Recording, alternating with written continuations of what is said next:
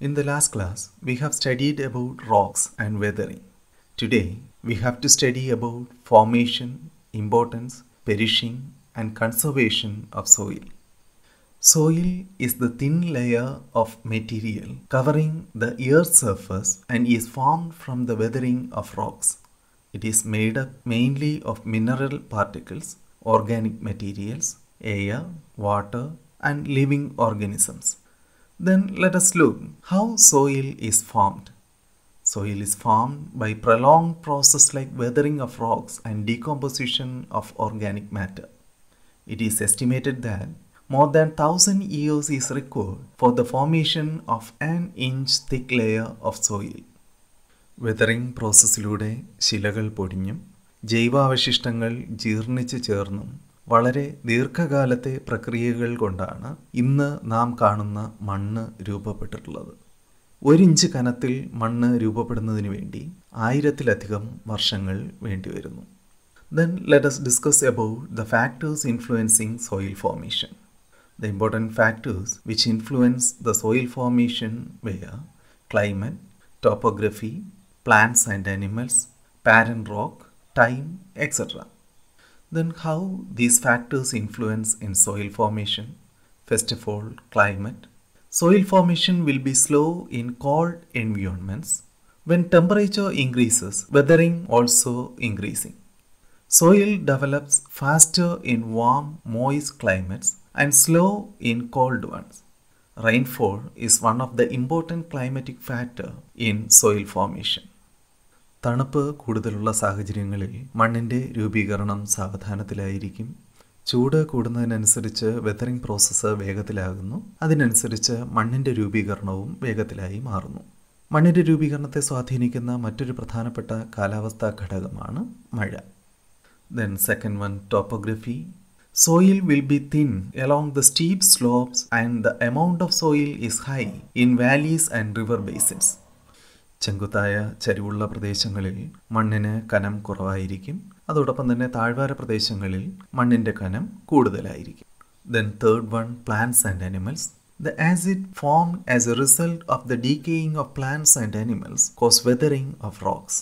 The decayed organic material in soil is humus, a dark-colored substance that forms as plants and animal remains decay.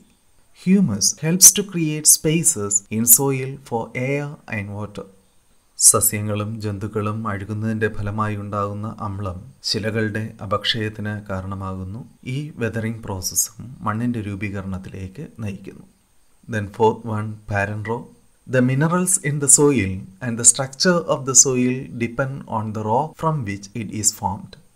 When barren rock material is exposed to the atmosphere or when organic matter and minerals are deposited on Earth's surface, soil formation begins. For example, black soil is formed by the weathering of igneous rocks. മണ്ണിലെ ധാതുക്കളും മണ്ണിലെ ഘടനയും അവ ഏത് ശിലകളിൽ നിന്ന് രൂപം കൊള്ളുന്നു എന്നതിനെ ആശ്രയിച്ചാണ് നിലനിൽക്കുക. ഇതിന് ഒരു ഉദാഹരണമാണ് ബ്ലാക്ക് കോട്ടൺ സോയിൽ, കറുത്ത പരുത്തി മണ്ണ് ആഗ്നേയശില അഥവാ ഇഗ്നേയസ് റോക്സിൽ നിന്ന് രൂപം കൊണ്ടവയാണ്. Then fifth one, time.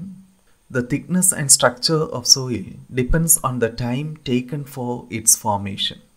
Time and topography are intertwined.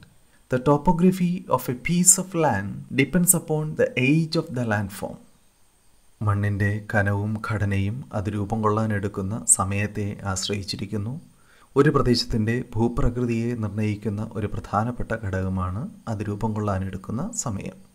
Now let us look about different types of soil in India. Different types of soil are formed due to variations in factors such as topography and climate. Different types of സോയിലിൻ്റെ ഫോർമേഷനിലേക്ക് lead ചെയ്യുന്ന 2 പ്രധാനപ്പെട്ട ഫാക്ടേഴ്സാണ് topography and climate, ഭൂപ്രകൃതിയും കാലാവസ്ഥയും. Then the important soil types scene in India wear alluvial soil, black cotton soil, red soil, laterite soil, mountainous soil or forest soil, desert soil, saline and alkaline soil, marshy soil, etc.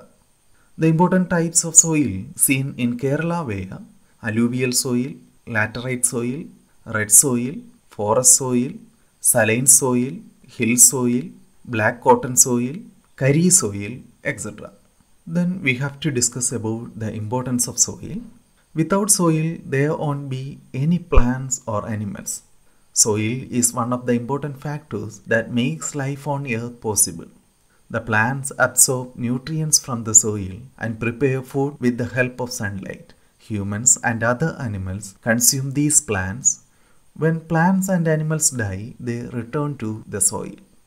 മനുഷ്യൻ്റെയും മറ്റ് ജീവജാലങ്ങളുടെയും നിലനിൽപ്പിന് അടിസ്ഥാനമായ പ്രധാനപ്പെട്ട ഒരു ഘടകമാണ് മണ്ണ്. സസ്യങ്ങൾ മണ്ണിലെ പോഷകഘടകങ്ങൾ വലിച്ചെടുത്ത് സൂര്യപ്രകാശത്തിൻ്റെ സഹായത്തോടുകൂടി ഭക്ഷണം ഉൽപ്പാദിപ്പിക്കുന്നു. ഈ സസ്യങ്ങളെ മനുഷ്യനും മറ്റ് ജന്തുജാലങ്ങളും ഭക്ഷണമാക്കുകയും സസ്യജന്തുജാലങ്ങൾക്ക് നാശം സംഭവിക്കുമ്പോൾ അവ മണ്ണിൽ തന്നെ തിരിച്ച് ലയിച്ചു ചേരുകയും ചെയ്യുന്നു. അങ്ങനെ മണ്ണിൽ നിന്ന് തുടങ്ങി മണ്ണിൽ തന്നെ അവസാനിക്കുന്ന ഒരു ശൃംഖലയാണ് ഭൂമിയിൽ കാണാൻ കഴിയുക. Then what are the uses of soil? We all answer that soil is used for agricultural purpose. Is that the only use of soil? No. Soil can be used for construction purposes, for making pots, for medicines. Soil is commonly used in antibiotics. In some regions, soil itself is used as medicine. Then for making beauty products, some beauty products are made with soil. Then soil is even used for making the covering part of space shuttle. മണ്ണ് പ്രധാനമായും കൃഷി ആവശ്യങ്ങൾക്ക്, നിർമ്മാണ പ്രവർത്തനങ്ങൾക്ക്, മൺപാത്ര നിർമ്മാണത്തിന്, ഔഷധ നിർമ്മാണത്തിന്, ബ്യൂട്ടി പ്രോഡക്ട്സ് ഉണ്ടാക്കുന്നതിന് ഇവയ്ക്കൊക്കെ ഉപയോഗിക്കുന്നു. കൂടാതെ ശൂന്യാകാശത്തേക്ക് യാത്ര നടത്താൻ ഉപയോഗിക്കുന്ന സ്പേസ് ഷട്ടിലുകളുടെ പുറംഭാഗം പോലും നിർമ്മിച്ചിട്ടുള്ളത് മണ്ണുകൊണ്ടാണ്. Now, this soil is depleted due to various human activities such as deforestation, destruction of hills, unscientific agricultural activities, etc. The roots of the trees hold the soil like a net. Man is killing the soil by cutting these trees and tilling the land for cultivating intensively without considering the environment. Then how humans perish this soil? Use of non-degradable materials like plastic cause soil pollution. When plastic bags are thrown on land, it makes soil less fertile. Plastic bags do not dissolve. They break into tiny pieces and remain for up to 1,000 years. ആയിരക്കണക്കിന് വർഷങ്ങൾ കൊണ്ടുപോലും പ്രകൃതിയിൽ ജൈവപരമായ ജീർണന പ്രക്രിയയ്ക്ക് വിധേയമാകാത്ത plastic പോലെയുള്ള വസ്തുക്കൾ മണ്ണിൻ്റെ മലിനീകരണത്തിന് കാരണമായി മാറുന്നു. Then overuse of chemical fertilizers that alter the structure of the soil. അമിതമായി രാസവളങ്ങൾ പ്രയോഗിക്കുന്നത് മണ്ണിൻ്റെ ഘടനയെ തന്നെ മാറ്റിമറിക്കുകയും മണ്ണിനെ മലിനമാക്കുകയും ചെയ്യുന്നു. Then unscientific construction and quarrying. അശാസ്ത്രീയമായ നിർമ്മാണവും ഖനന പ്രവർത്തനങ്ങളും.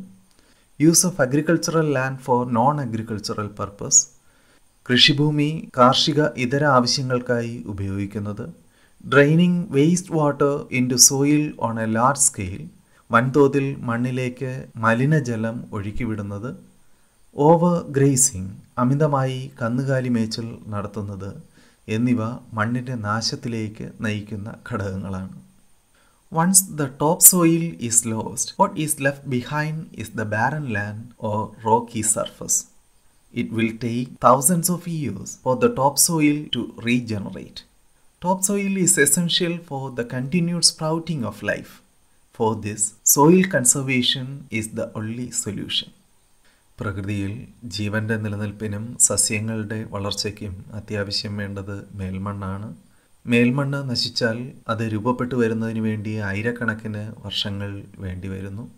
ഈ മേൽമണ്ണ് നിലനിർത്തുന്നതിന് അതിനെ സംരക്ഷിക്കുകയല്ലാതെ മറ്റ് മാർഗങ്ങളൊന്നും നമുക്കില്ല. By what all means can we conserve the soil? Soil can be conserved by checking deforestation, implementing crop rotation, terrace farming along hill slopes, construction of check dams, reducing the use of plastic, chemical fertilizers, chemical pesticides, etc.